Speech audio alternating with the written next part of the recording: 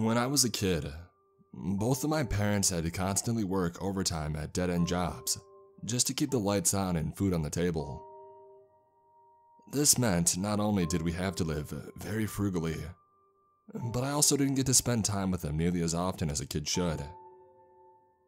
It wasn't all bad.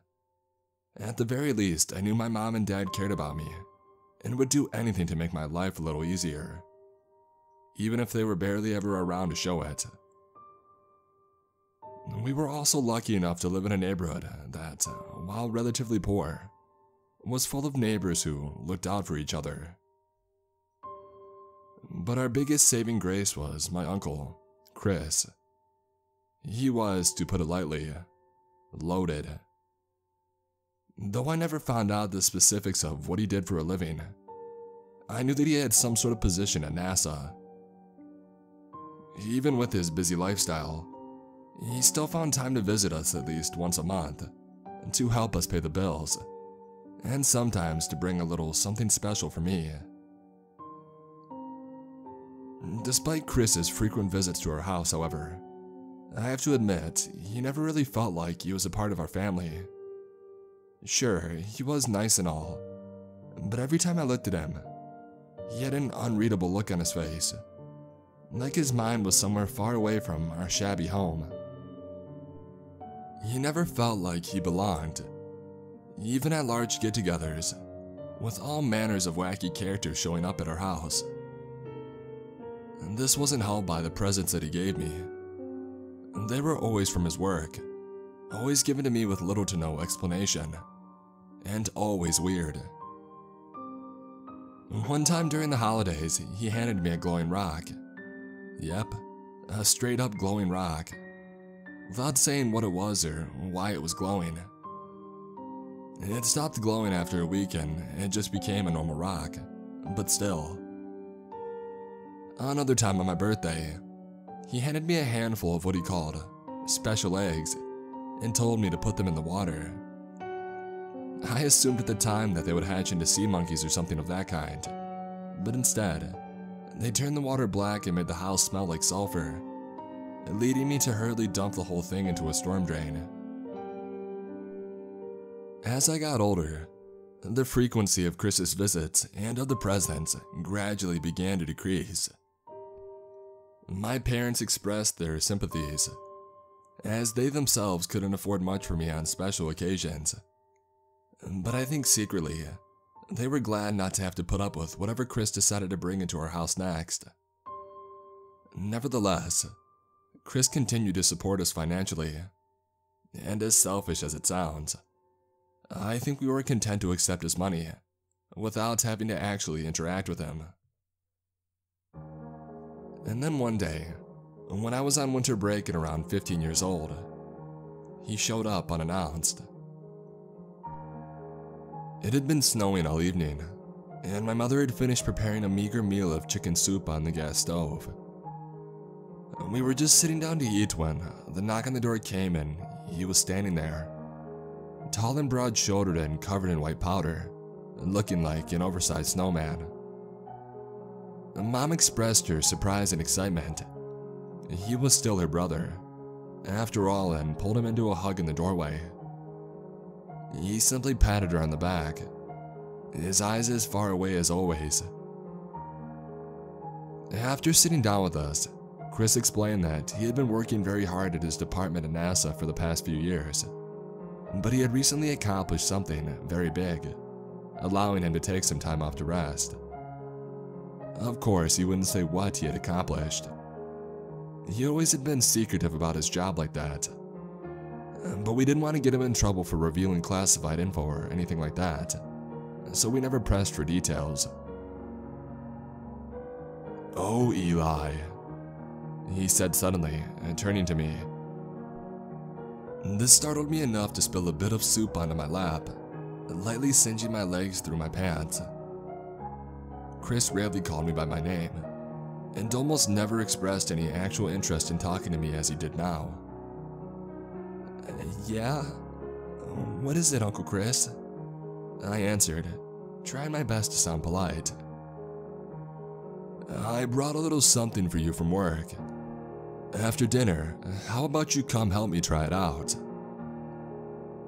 I saw my parents exchange tired, knowing looks, not only at the return of Chris's infamous presence, but at the fact that this one was one that apparently needed to be tried out. But still, he had been paying our bills for all these years.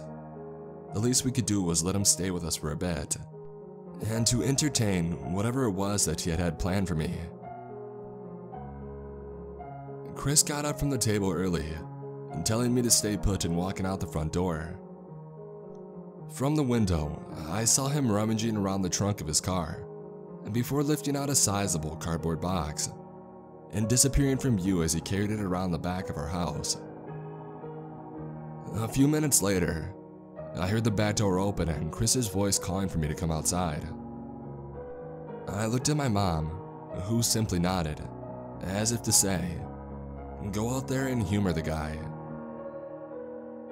After putting on my ratty coat and my water-damaged boots, I stepped out into the snow-covered yard, mentally preparing myself to see whatever knickknack he had stolen from Area 51. It had stopped snowing at that point, and as my eyes adjusted to the dying light, I was surprised to see that it was just a telescope. No fancy levers or babbles attached. It looked about as ordinary as telescopes go. He smiled when he saw me, or at least attempted to do what he thought a smile looked like. "Sorry I couldn't get you something cooler, kiddo." "Oh no, this is great," I replied, quickly realizing the relief in my voice could be easily mistaken for insincerity. Maybe it was better that way. Maybe it was better that he didn't know a normal present was all that I'd ever really wanted. "Well," he said, "might as well show you the ropes." He proceeded to show me how to work the telescope, how to adjust the focus, and when that was done, enough stars had come out for him to show me how to find a few famous constellations. I was having so much fun, I had barely noticed how late it had gotten. Chris paused in his explanations to let out a yawn, and it was only then that I had realized just how tired he looked. The bags under his distant eyes were much deeper than they were the last time that I had seen him, and perhaps this so-called project at NASA really had taken its toll on him. When my mom came out to check on us, Chris told us that he would better go to bed now. I asked Mom if I could stay out for a little bit longer and work on the telescope on my own, and she agreed, as long as I came in if it got too cold. I think she was just happy that I had the opportunity to play with something normal for once. As the night wore on, I continued to gaze into the eyepiece, observing the clear night sky in detail that I had never experienced before. I could see the star-dusted arms of the Milky Way, individual craters on the moon, and I even convinced myself that I had found Jupiter and I was looking at its own moons. Eventually, even my parents went to bed, leaving me out in the cold, silent darkness with only the stars to keep me company. I paused to look up from the eyepiece, my left eye slightly sore from being squinted shut. I turned around to look at the dark silhouette of my house behind me, but in the process, my foot caught on an especially slippery patch of ground, bringing me down with it. I winced, hoping that I hadn't sprained it for my mom's sake. I crawled back to where I was pretty sure the telescope was, gripping onto one of the legs to pull myself up. As I was doing so, I paused. On the underside of the device, there was a dial that I hadn't seen yet. Chris had claimed to show me every function of the telescope, but apparently he had left one part out. Straining my eyes in the darkness, I could make out the notch the dial was currently set to, labeled simply 1. I looked back at the house again, wondering for a split second whether I should wake Chris up and ask him about it. But my curiosity overpowered my doubts that I had. After all, it was just a normal telescope, right? I grabbed the dial and I turned it slowly to the left until I heard a small click. Now it was set to another notch, labeled 2. I pulled myself up the rest of the way up onto my feet, eagerly looking back into the eyepiece to see what had changed. And when I did, I couldn't stop a cold gasp of wonder from escaping my lips. The telescope had been pointing at the moon, which now looked so close, it was as if I could touch it. I could see individual pebbles lining the floors of each crater, and I was sure that if I looked hard enough, I would be able to count the stars on the American flag. And then I found Jupiter again, and I laughed in delight when I was able to see the great red spot clearly in all its swirling glory, with the occasional dot of a moon passing in front of it. The level of detail I was getting now was sheer amazement, not even comparable to what I had been seeing before. I wondered why Chris hadn't mentioned the dial which seemed to unlock the Hubble telescope's true potential. And then I realized that maybe this wasn't a Hubble telescope at all. Maybe it had something to do with Chris's latest project at NASA. But still, Chris had never been careful about giving me gifts, and he had never obscured features of them from me. For him to suddenly be hiding secrets about something, it was out of character. In the end, I reassured myself that he had probably just forgotten to tell me about the dial, and it wasn't anything that I needed to worry about. I reached down to switch it back to its default setting, planning to find it again in the morning and ask Chris about it then. My hand faltered before it reached the dial. There was an additional notch that I hadn't seen. It was labeled 3. I seriously debated what to do in that moment. It was getting absurdly late and I was already chilled down to the bone. Who knows what new discovery I would make, and how much more of the night that it would take up. But this time, I made absolutely sure there were no more notches left in the dial. This was definitely the last one, and so I promised myself that it would be the last thing I checked out before bed. I grabbed it and I turned. It didn't budge. I looked closer at the tiny printed at number 3.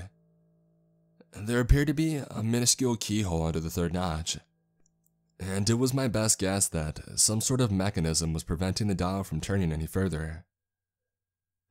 Well, that was that. If I needed a key to get to the 3rd notch, it clearly wasn't something that I needed to be messing around with without Chris.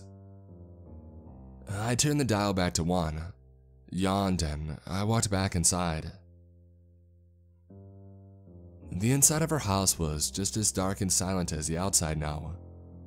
My parents had retreated to their tiny bedroom upstairs, and I was about to do the same to my own room in the loft, before I caught sight of Chris sleeping on the old couch in the living room.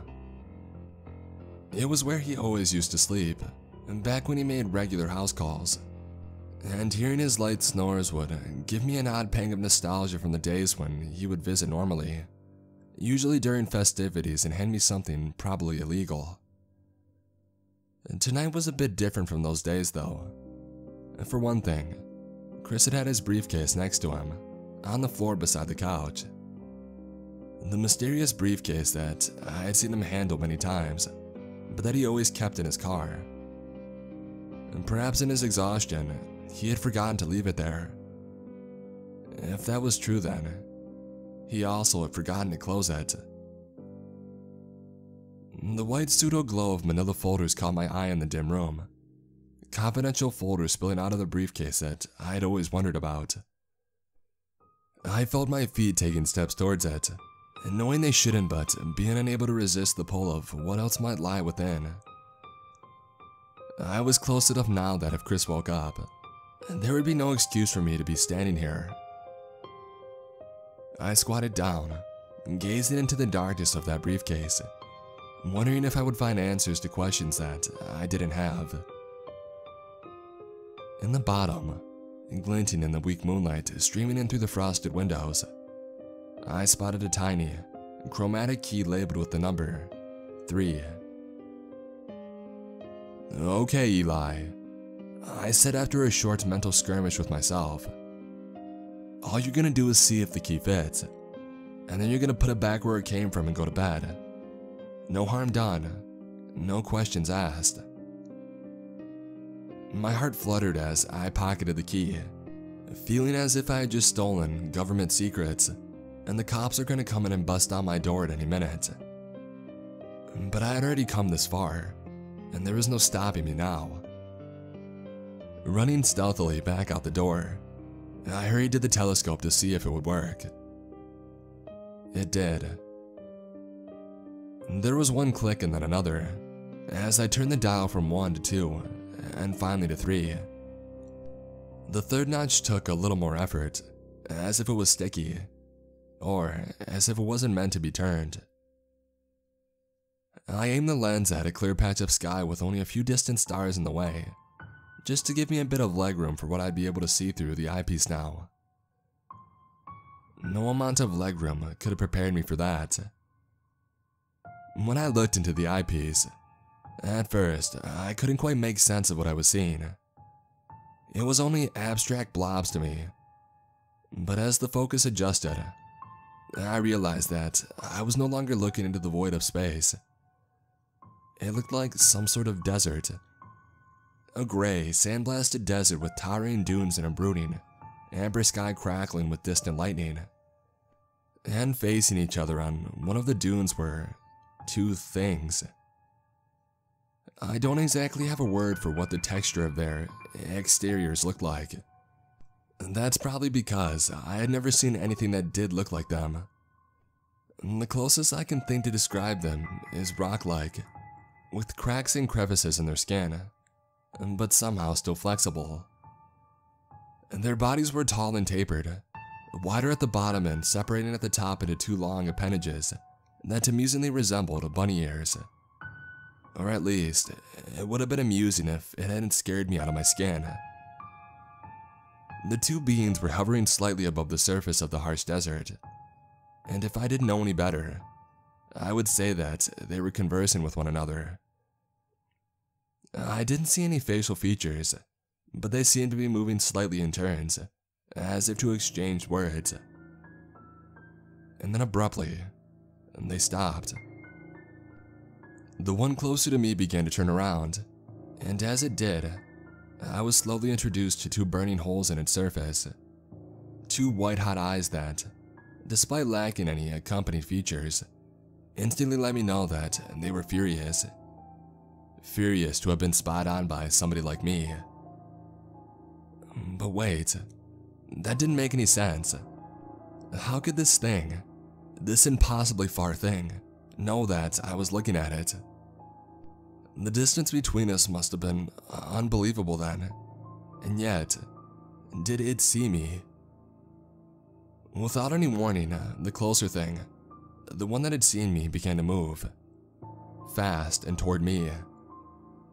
The charcoal sand of the desert below was whipped up into a frenzy, as it whirled closer and closer until it took up my field of vision with its gray skin.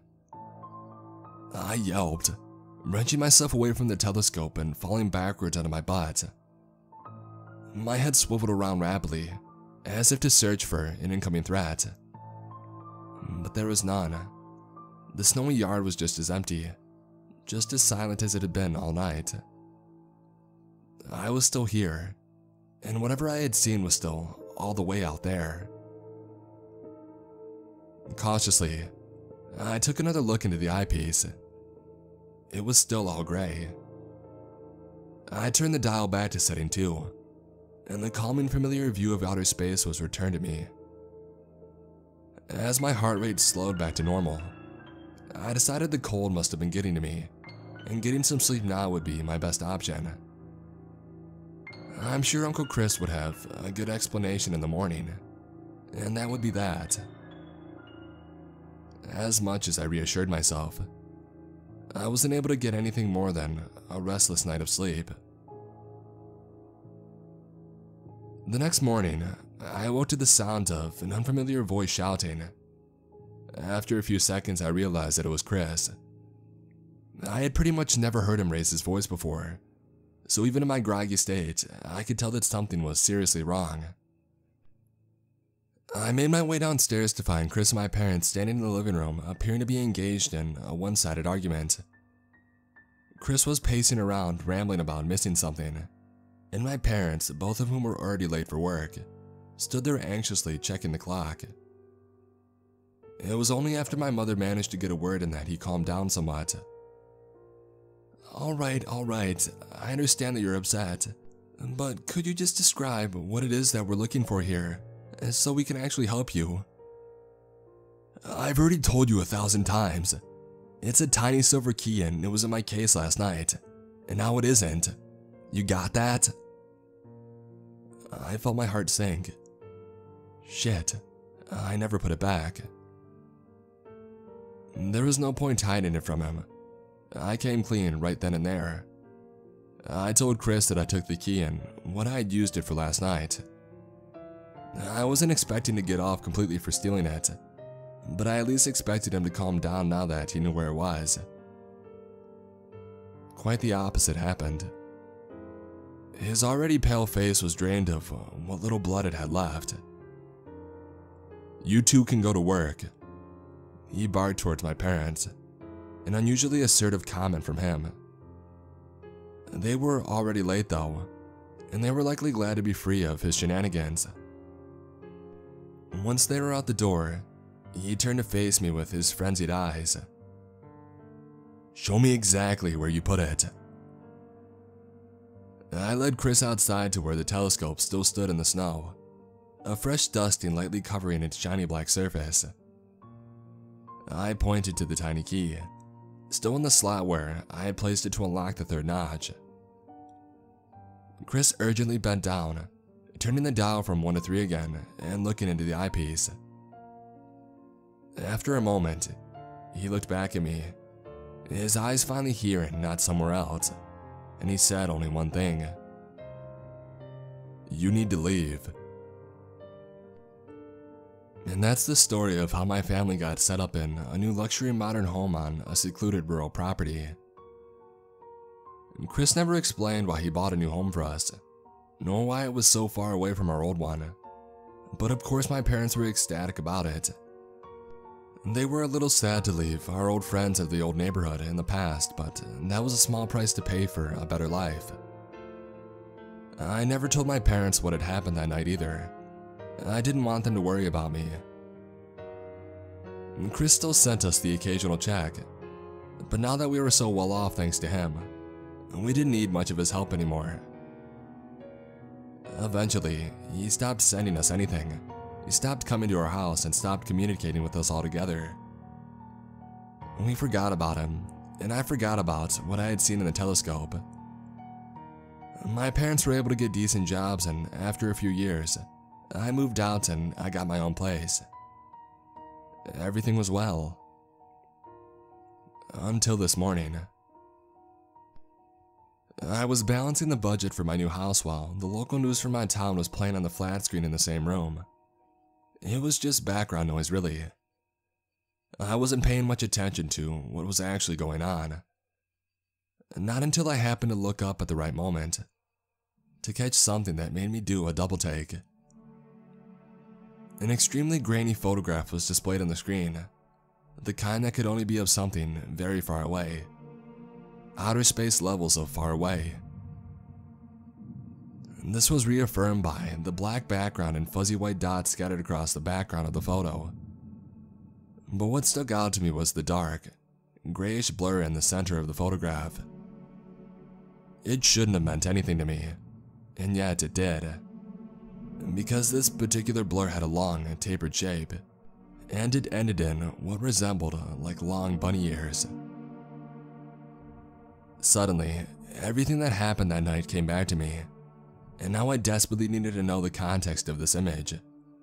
Fumbling for the remote and cranking up the volume. In other news, astronomers recently spotted this piece of debris as it rapidly entered our solar system yesterday morning. Why its unusual shape may pique the interest of some, we are told that it is no cause for alarm. as dozens of meteors and other small space debris swing by planet Earth every single year. The recent meteor shower last weekend should be proof of this, of course. Oh, were you able to catch that, Sam? I had to work that night. I did indeed, Katie, and it was beautiful, as they say. I'll send you a video sometime. And now, here's the weather. The sounds of the TV meant nothing to me, as they were replaced by the pounding of dread in my ears. I wanted to call Chris, to call somebody who would understand, but I realized that I hadn't had his number in years. I don't know who else I can talk to about this, but I do know one thing. That debris isn't going to simply swing by planet Earth. It's coming for me. After the events of the past 24 hours, and now that I'm in a position to post them, I feel that it's my duty to share them with you.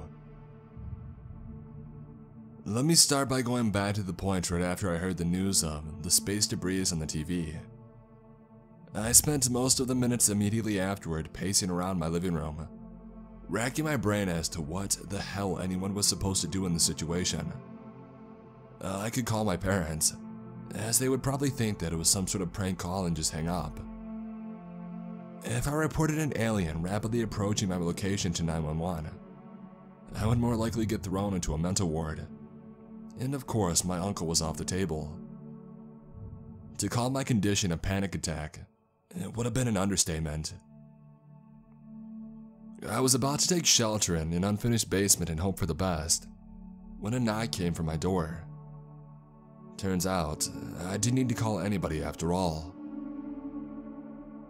I hadn't seen Chris for almost 6 years, and yet I instantly recognized the man who stood outside of my house. He was balder, his stubble more unkempt, his posture slouchier, and his eyes obscured by opaque shades. But he was still the tall, broad-shouldered man of mystery that I had always known. Uncle Chris. The words tripped over each other as they spilled from my mouth in both relief and confusion. How did you find where I live? You probably already know why I'm here, Chris replied, his voice hoarse and worn out. So I think it's in both of our best interests to skip the formalities and just get the hell out of here. The man paused to look down at his expensive as always watch. Shit, it's passing through the asteroid belt now, and we only have a few hours left. Should I pack? I looked back into my house with uncertainty, the TV on, paperwork strewn across the coffee table. I was still in a state of disbelief that any of this was happening. You want to die because you took too long to choose your undies. Car, now. Chris seemed a lot rougher around the edges now than I'd ever seen him before in the past. It made me wonder what he had been up to since we lost contact, and how it had changed him.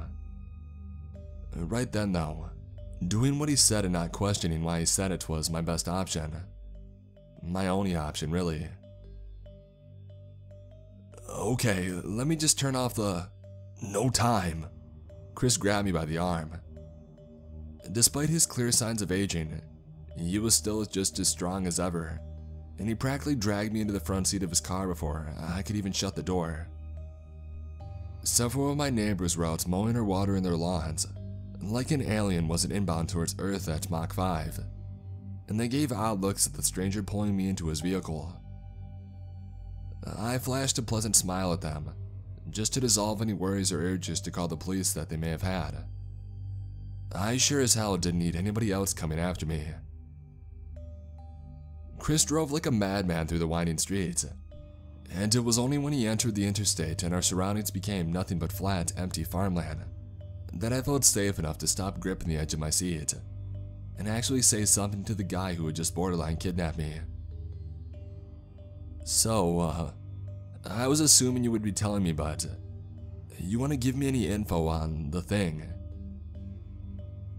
After a moment of silence, I thought perhaps Chris hadn't heard me or didn't know what I was referring to with the word thing. I was about to clarify, but the emergence of a long, herald sigh from the man's mouth signaled he knew exactly what I meant, and clearly he didn't enjoy talking about it. A small unknown terrestrial planet orbiting a star about 500 light-years from Earth. That's its point of origin. As you probably figured out, it's been coming after you for the past 6 years, which means its peak velocity is somewhere able to greatly exceed light speed. Like any moving object though, it needs to slow down when approaching its destination, which means it reduced its speed exponentially the moment it entered our system. Of course, that buys us a little time to get you somewhere safe, but not much. And it's less and less time for every second that I spend explaining this to you. For the sake of my own life, I respected Chris's request, not asking him anything else throughout the drive and not even attempting to turn on the radio. Instead, I watched the cloudless sky out the window, wondering if the creature was somewhere above Earth's orbit right now. After what seemed like hours of deserted farmland, Chris turned onto a small country road and then onto an even smaller gravel path, at last approaching what looked more like a prison than anything related to NASA. A stark, unmarked concrete building with no windows, surrounded by a chain-link fence topped with barbed wire. I wanted desperately to ask what this place was, but I remained silent up until the point he stopped the car in front of the facility, turning towards me to speak. Eli, I was careless, I will admit that now. I shouldn't have given you something that even I was barely trusted to have. It's my fault that you're in this mess to begin with. I'm sorry. I was stunned for a brief moment, both because he was capable of apologizing for being such a weird uncle, and also because he would choose now of all times to do so, before quickly formulating my own reply. It's okay, Uncle Chris. It's partly my fault anyway. I was a stupid kid and I shouldn't have stolen your key.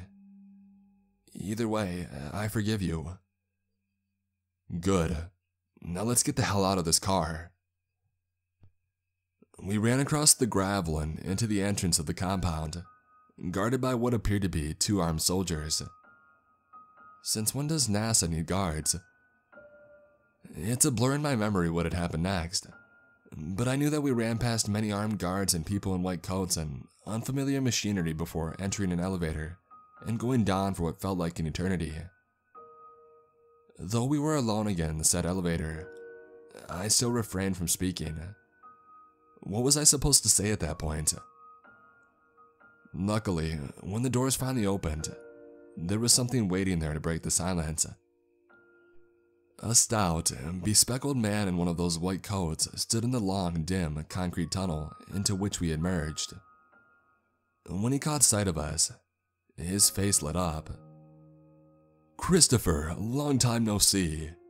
He approached my uncle, giving him an enthusiastic handshake that was only half-heartedly returned before grabbing my own hand. You must be Elijah. You can call me Dr. Roth. I've heard a lot about you, you know. Oh, that's good, I guess. I forced a smile out of common courtesy, my hand aching from his death grip. We've been tracking your location for the past 6 years, Eli, Chris explained. Not in a creepy way, we still gave you your privacy. We just needed to know where you were so we could get to you safely when the time came. The bunker you're standing in was designed by Dr. Roth himself, and it should be able to resist the presence of any and all extraterrestrial beings. Dr. Roth nodded in admiration of himself. That's right. No way, no how, Binoculus standing up to human ingenuity. Binocula? I saw Chris roll his eyes. It's a nickname for the thing. Pay no mind to it, he's always coming up with shit like that. Well, it is accurate, I pointed out, doing a figurative faceplant on an attempt to inject some humor into the conversation. You're safe now, Dr. Roth said, but we still have a bit of time before Binocula pays us a visit. In the meantime, there's something that I would like to show you. Shall we? He beckoned further into the tunnel. I looked at Chris, who nodded begrudgingly, and we both began to follow the doctor into the bunker. For a bunker, it seemed to go on a lot longer than it needed to, especially if it was only meant to protect one person. It seemed like an entire new floor to the compound, with various doors in the curved metal walls leading off to God knows what. At last, Dr. Rose stopped in front of one particular door at the far end of the tunnel, turning to face us. I should mention, everything you've seen here is highly confidential. Not even high-level personnel at NASA know about it. So, I'm gonna need to take your phone and have you promise not to leak any of this to anyone. Of course, I replied, handing him the phone. It was a small sacrifice in return for being somewhere binocular couldn't get me. The doctor gave me a gracious smile as he pocketed the device. Your parents have been notified of your absence as well, of course. They've been told that you're on a faraway business trip to limit any chances of them contacting you. Now, without further ado, Dr. Roth punched some code into the metal door, and it opened with a loud screech resonating through the tunnel.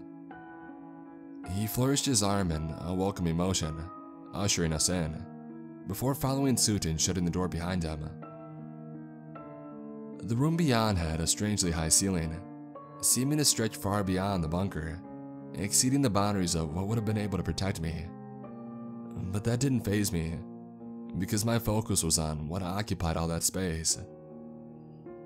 Stacked high to the ceiling were dozens and dozens of cardboard boxes. What's in them? I wondered out loud, my voice echoing throughout the chamber. Dr. Roll strolled past me until he reached the base of the cardboard mountain, reaching for one of the boxes that stood by itself on the floor. With surprising strength, he tore back the cardboard flaps until the contents of the destroyed box stood fully exposed. Look familiar? My eyes widened in recognition. It was disassembled, but I still recognized the parts of the telescope. Well, not the telescope, but the same model. An exact replica of the one Chris had given me all those years ago. Could all of the boxes in this room really contain one? Chris stepped further into the room behind me, his hands stuffed in his pockets. Dr. Roth was a partner of mine for a good number of years. He and I worked together to design a scope that would be able to closely observe worlds many light years away from our own. I mostly handled manufacturing of components, but Roth's the real mastermind behind the project. In fact, he's the only person who actually knows how it works. Dr. Roth concurred. No other telescopes like these exist outside this room. I continued to stare up at the dizzying heights of the stacked boxes. But I don't get it. Why did you keep making so many? Wasn't the first one too dangerous to be kept around? I've been asking myself the same question for years. I heard Chris mutter under his breath. Dr. Roth walked back to me until he was standing directly on my side, turning his head up towards the ceiling to mirror my own. Oh, well, the answer to that is very simple. You see, your uncle thought that your experience with the telescope was a sign we should abandon the project completely. But I, on the other hand, saw it for what it really was, an incredible opportunity. We had been observing that planet's surface long before your uncle gave you the telescope, but you were the first to actually catch sign of its native life. How great a coincidence was that? I guess it was pretty lucky, I admitted, withholding the fact that I wished that I had never seen that native life. No such thing as luck, Dr. Roth chuckled. This is the future, humanity's future. I'm sure you've heard the saying, offense is the best defense. Well, that applies both on our world and off it. Now that we can finally observe threats from a distance, humanity has the upper hand to anticipate attacks before they even happen. We can finally take the universe as our rightful domain, and destroy any opposing forces that get in our way. Attacks? My brow furrowed, realizing that what Dr. Oath was saying was beginning not to make sense. But the creature I saw is attacking me, not the planet. Isn't that the only reason that it's here in the first place? Because I looked at it through the telescope. Before Dr. Oath could respond, an echoing boom sounded from above, seeming to shake the entire foundations of the compound. Yellow fluorescent lights flickered, small chunks of plaster and concrete showered down from the ceiling, and I swore that I could hear distant screaming. Out of the corner of my eye, I saw Chris fumble to look at his watch, checking something that I couldn't see from this angle.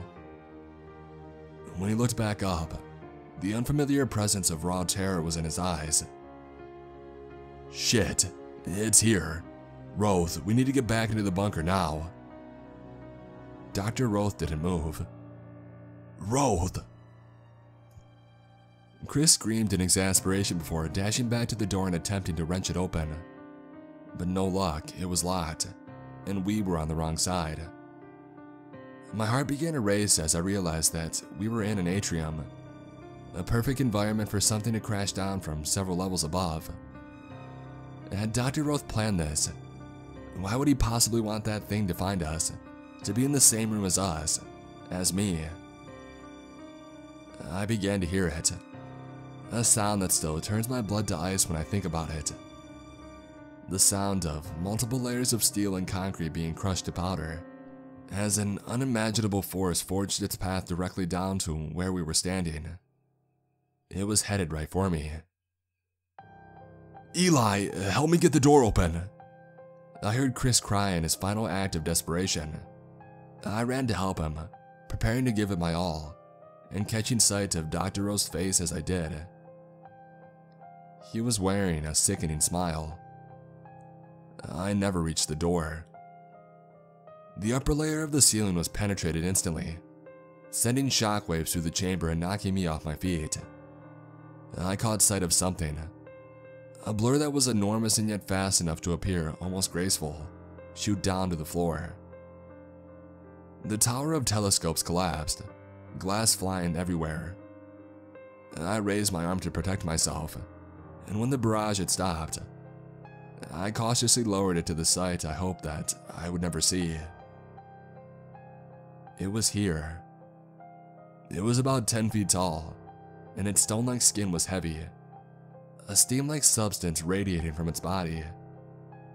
It hovered just above the collapsed heap of glass and metal, its bunny ear appendages twitching, observing us just as I had observed it.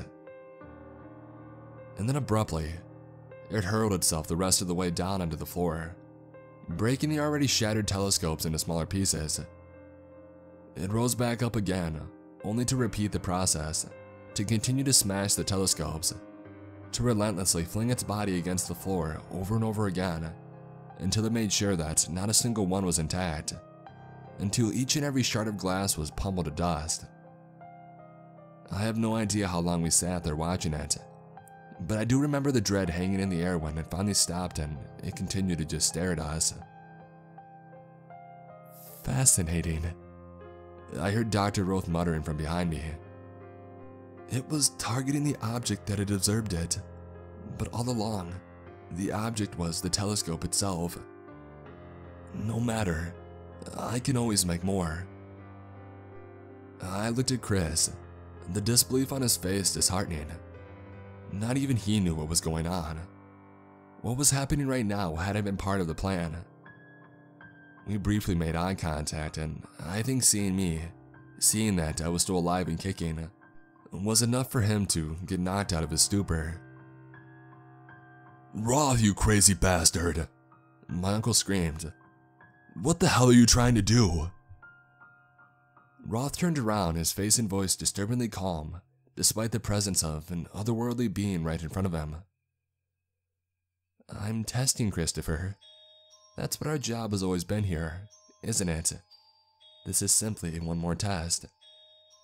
If we are to bear witness to the behavior of this creature in an unrestricted environment, we are to better understand it. If we are to better understand it, we are to better destroy it. Destruction is the only path to true progress, and it always requires a bit of sacrifice. Sacrifice. He was talking about me. My uncle still looked furious, but I could tell that he was tired. He had been working non-stop to prepare this place for me, and now that it had gone to waste, it was as if his purpose had been lost. When he pulled himself back to his feet and spoke again, it was in a low, panting growl, like an exhausted predator. This plan of yours, Roth, does it include locking yourself in with the sacrifice? Because, unless that thing simply lets you walk out of here, that's exactly what you've done. Dr. Roth laughed, a chilling, maniacal sound. Of course I can leave. I just have to wait for the right moment. Now that it has destroyed all things with the power to see it, it's going to destroy the thing that saw it in the first place. You can leave with me too, Christopher, while it's distracted with what it truly came for. Dr. Roth turned back around to face the creature, and I'm still not sure why, but what he did next deeply disturbed me. He began talking to it, his arms spread outward, flailing like mad. Well, why don't you just give in to your inferior primal urges? Finish your hunt. Destroy the one that you came here for. Destroy him so that we may destroy you. The creature continued to stare, its unblinking, white-hot eyes burning into each of us, passing judgment with wordless fury. It looked at me, at Uncle Chris, and back to the doctor, its body only slightly turning each time, hovering just above the ground with almost imperceptible stillness. And then, in one swift motion, it descended upon the doctor, and it absorbed him into its being. Both Chris and I cried out in alarm as the doctor's life was ended, with a muffled scream that dissolved into silence. My legs turned to jelly, unable to support my trembling body as I fell to my knees. I felt like cornered prey, petrified, unable to escape, as the creature began to slowly approach. I was sure that I was next, that me and maybe Chris too were about to meet the same fate as the doctor. It stopped just a few feet away from me, and angled its levitating body downward so its white, radiant eyes were level with my own. We stared into each other, and somehow I could tell that it knew that I had never been the true threat. All it had wanted was to exist on its own world without interference, and through some unknown clairvoyance, it had realized that Dr. Roth challenged that existence. With the doctor and all of his creations gone, any chance of being observed, of targeted, of needlessly wiped out by an over-aggressive force were gone. The creature felt safe now, and that was all that it had ever wanted. It backed away, leaving me breathless on the floor, my skin still pierced with the shards of glass it had shattered across the room. It floated back to the center of the chamber, until it was directly below the hole through which it had emerged, and then with unimaginable yet silent speed, it rocketed upward into nothingness. It was gone. It's been about 6 hours since this all happened. Chris and I got our cuts treated, and he drove me back to my house. I know that I promised that I wouldn't post any information about the compound online, and I knew that if it's seen by anybody from Chris's department, whatever the hell that is, it might get taken down. But I know that no harm will come to me. I don't know when I'll see Chris again, but I do know that if he's willing to protect me from aliens and crazy scientists, a few government hitmen should be no problem. The last thing Chris told me before he left was that besides a gaping hole in the NASA facility, there was no evidence left behind of the creature ever being on Earth. It had been so fast, there wasn't even any evidence of it entering the atmosphere in the first place. If I'm being honest, that's probably for the best, and not just because I don't want to be on the news. If there's one thing that I've learned, it's that there are some things in this universe that simply want to be left to their own devices. And as long as you let them be, no harm will come to you or your world. But if you do decide to interfere, you've been warned. This is Elijah, signing off.